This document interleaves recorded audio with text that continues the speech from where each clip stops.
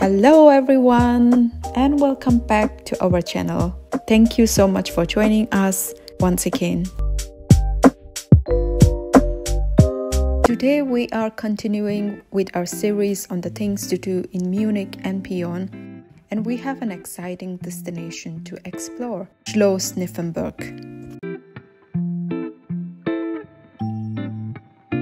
Schloss Nymphenburg is an expansive palace complex covering approximately 200 hectares, about 490 acres of land.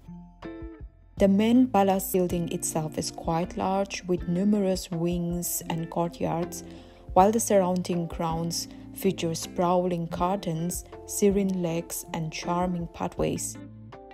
The palace's vast size allows visitors to explore its various rooms, gardens, and outdoor spaces, offering a truly immersive experience. Let's start with a little bit of history. The Schloss Nymphenburg, or the Nymphenburg Palace, was built in the 17th century as a summer residence for the Bavarian monarchs.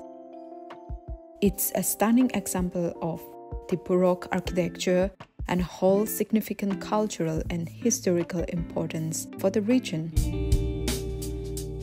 The palace was originally much smaller but was expanded over the course of the years to become the grand complex it is today.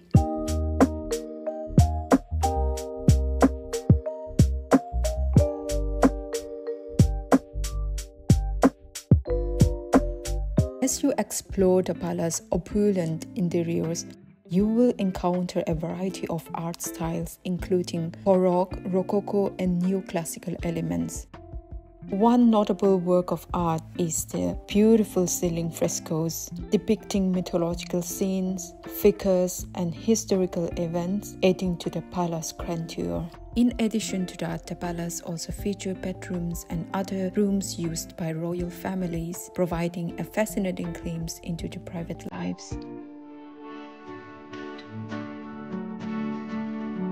In addition, it is the perfect spot for a leisure picnic, a refreshing jog, or simply relaxing on one of the benches while soaking in the beauty of the surroundings.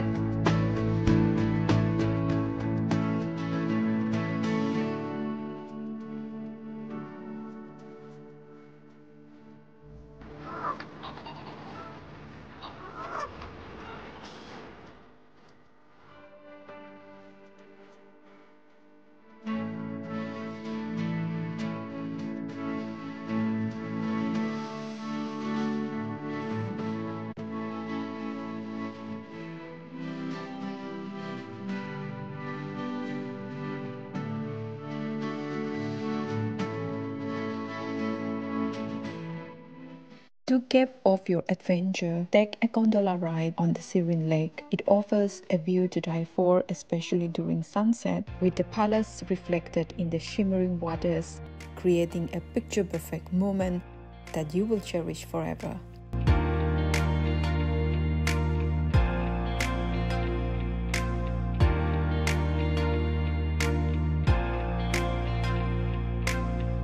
Depending on your pace, exploring the palace can take a couple of hours.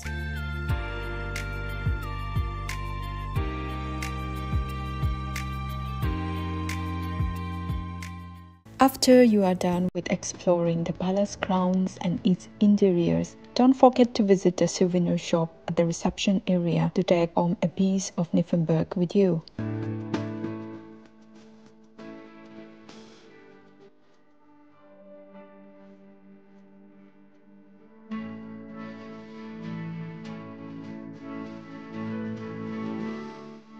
I hope you enjoyed our tour of Schloss Nymphenburg. If you did, please don't forget to like this video and subscribe to our channel for more exciting content, not only about Munich but also beyond.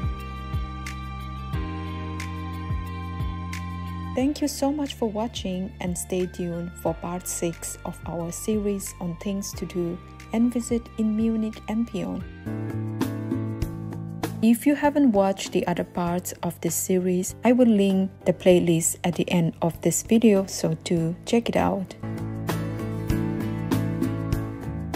If you are one of my Airbnb guests, or someone who is new to Munich and wants to know how to reach the palace using public transportation, I have listed the various forms of transportation you can use in the description below. Until next time, take care, stay safe, and happy exploring. Bye!